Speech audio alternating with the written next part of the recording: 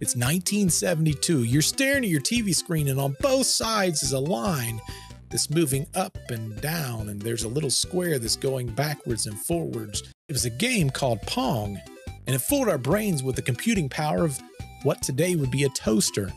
Fast forward to now, and if you strap on a VR headset, you could literally be standing in Rome, looking around, just like you would in real life. The graphics card in that VR headset is about 1 billion times faster than the Pong board.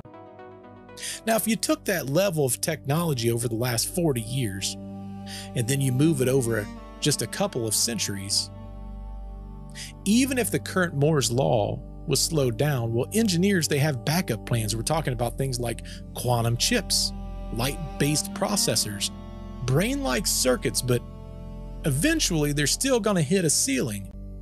That's unless they build a computer bigger than a planet. Now, you might be saying, Bert, why are you giving us all this information for, all this sci-fi? It's not sci-fi. That's the vision that tech forecasters plugged into their math. That's exactly why Elon Musk back in 2016, when he was talking to the audience, he said there's 1 in a billion's chance that we're living in this universe right now. He was simply just following this curve to a very terrifying logical end. I mean, think about it. If we're able to go to from Pong to VR in just one lifetime, then what does the next lifetimes buy? Maybe a cosmos so perfectly rendered that even as smartest people that lives there now, who's firing particle beams into the void, they never spot a single pixel.